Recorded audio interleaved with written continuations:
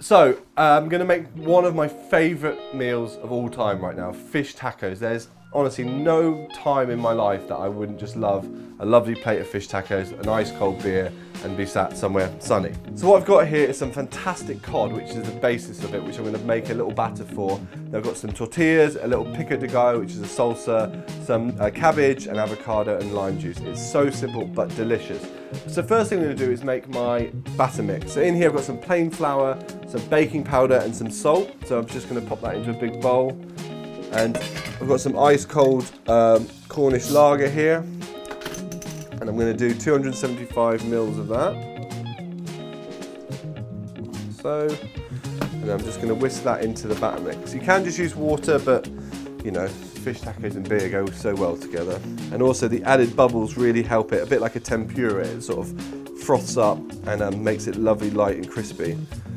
And as with all batters, you make them up a bit in advance of time and let them rest for a bit. It doesn't matter about a few lumps because, like I say, the beer will smooth it all out when it actually gets into the oil. So that's it. It's sort of the consistency of double cream.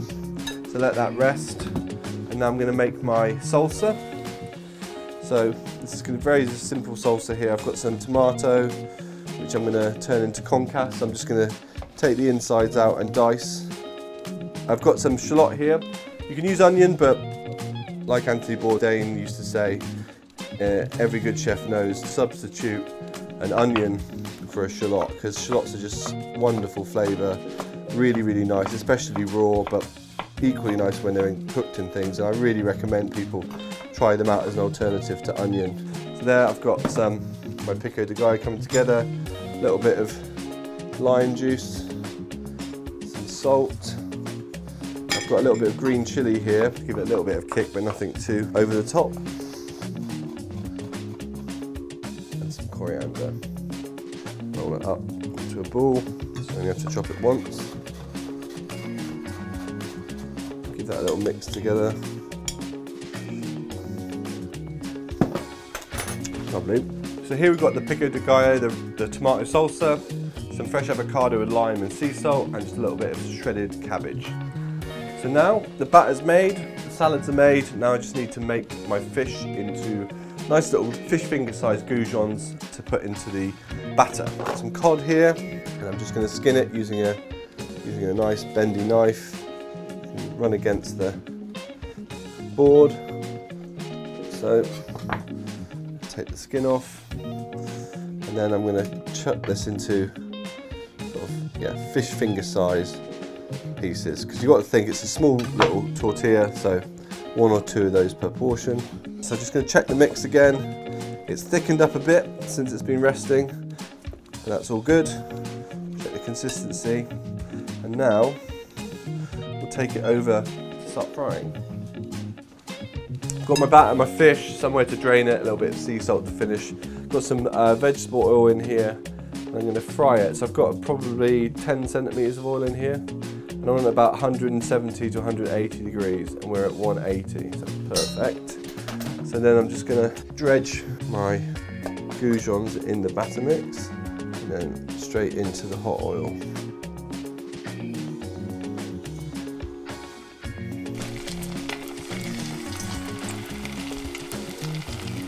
You've got to be very, very careful when you're cooking with oil, obviously, deep frying like this. Just be really, really careful, make sure all your utensils are dry before you put them in, things like that, and just make sure the oil doesn't get over 200 degrees because it'll start to smoke and can then catch fire.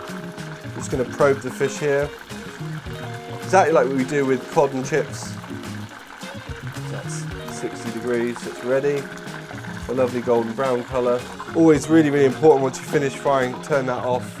And instruct anyone in the vicinity to be very, very careful, because that's going to take at least, I'd say, half an hour to cool down.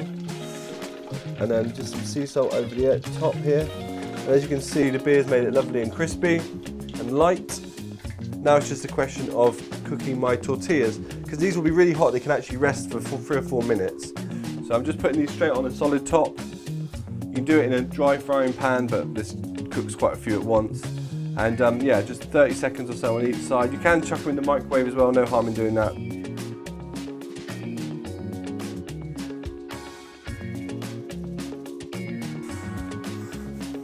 tortilla down, fish,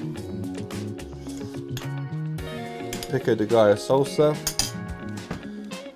cabbage, avocado, and then, because I like it a bit spicy, just some hot sauce over all of it. So that is it. One of my favourite dishes in the entire world.